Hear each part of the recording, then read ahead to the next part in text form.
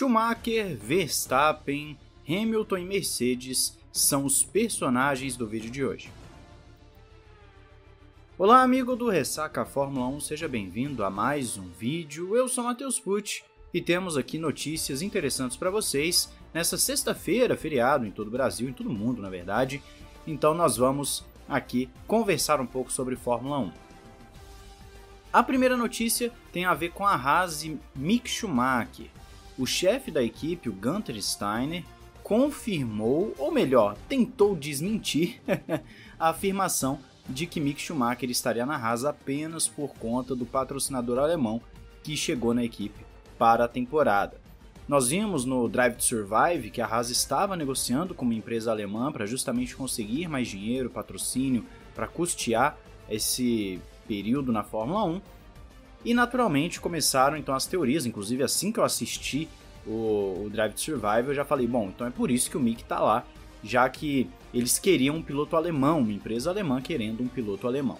Mas o Gunther Steiner vem falar que na verdade o Mick não está lá por conta da empresa alemã, mas sim por conta da Ferrari, já que a Ferrari queria colocar Mick em algum lugar na Fórmula 1 e a Haas se prontificou a receber o campeão da Fórmula 2. Então não foi uma situação conjunta, mas sim uma situação paralela essa de Mick e o patrocinador alemão. É claro que o patrocinador alemão fica feliz em ter um piloto alemão, ainda mais com o nome Schumacher e sendo campeão das categorias de base. É tudo que eles precisavam para ficarem felizes com seu patrocínio. Então as coisas acabaram casando, vamos colocar dessa forma, para a Haas. E claro, eles estão em 2021 treinando o Schumacher e o Mazepin para 2022. Vale lembrar que no caso do Mazepin é certeza que ele está lá somente por conta do dinheiro do pai, até porque nunca apresentou um ritmo que justificasse sua ida para a Fórmula 1. Mazepin, inclusive, é o responsável por o carro da Haas ter mudado para branco com as cores da bandeira russa. Fica nítido o forte aporte financeiro da família Mazepin e claro que assim que não tiver mais esse aporte, o Mazepin filho sai da Fórmula 1 com certeza. A próxima notícia tem a ver com Max Verstappen e é sobre ainda o Grande Prêmio Bahrein.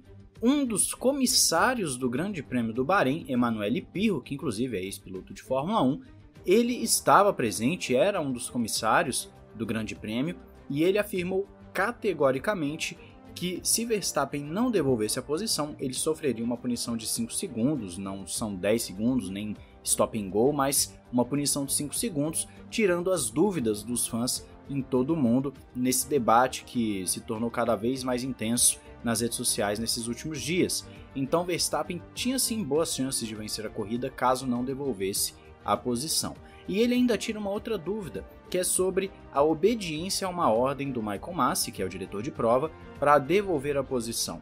Ele afirma que o Masi não tem poder para obrigar as equipes, mas por ser o diretor de prova e ter contato com todas as equipes, ele pode sugerir que a equipe devolva ou faça alguma ação específica. Então ele sugeriu a Red Bull e a Red Bull acatou a sugestão. Ainda assim, nós não sabemos exatamente como tudo se desenrolou nos bastidores, porque uma série de informações desencontradas que nós já falamos aqui a exaustão praticamente. Então tudo tem que ser melhor explicado, tem que ser mais preto no branco, como Toto Wolff, Christian Horner, Will Buxton falaram que precisa ser. Mas tá aí para você que tinha dúvidas, Verstappen tomaria uma punição de 5 segundos. Se fosse você no lugar do Verstappen, devolveria a posição ou ia até o fim para levar os 5 segundos? Fala aí nos comentários.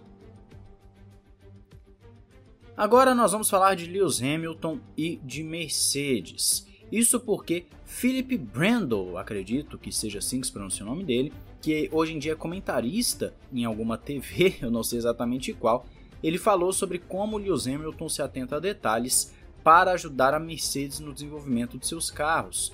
O Philip já foi inclusive um dos responsáveis pelos carros do Hamilton até 2019, ele falou como o Hamilton era bem detalhista naquilo que ele observava das outras equipes. Por exemplo, ele cita uma situação onde, pouco próximo de ir ao pódio, Hamilton percebeu que um outro carro tinha menos cabos e que poderia então economizar peso, porque cada detalhe conta na Fórmula 1.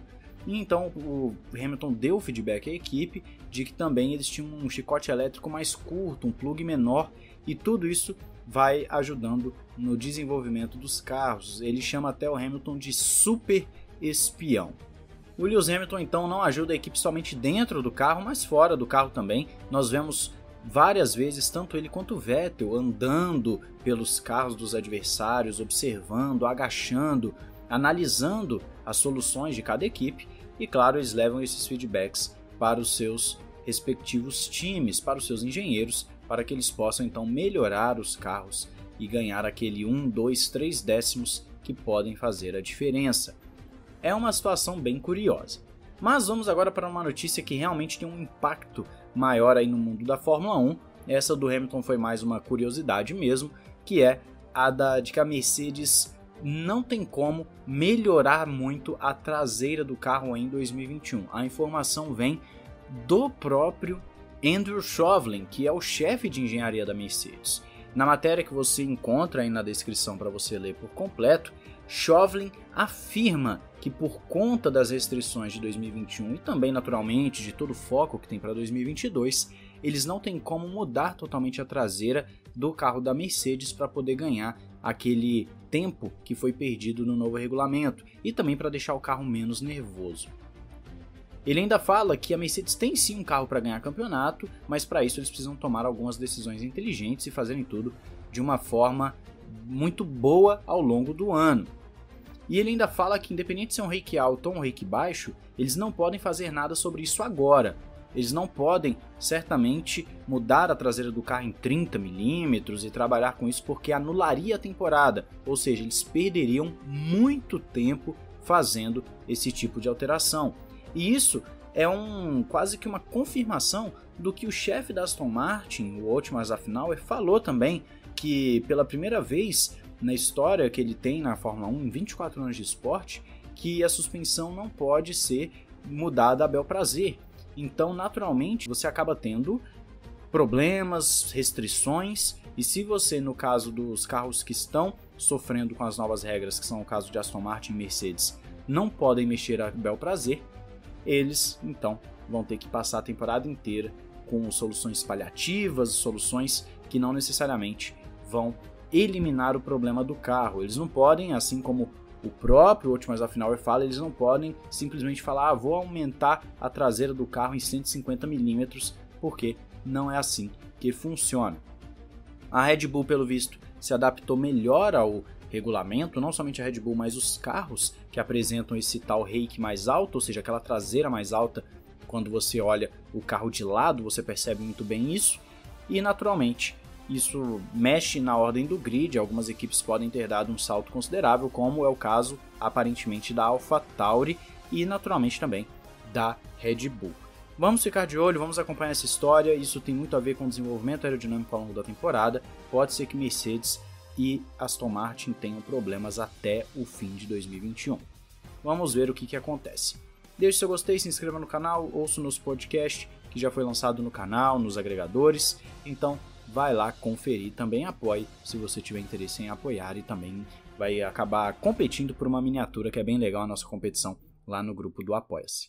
Um grande abraço, valeu e falou!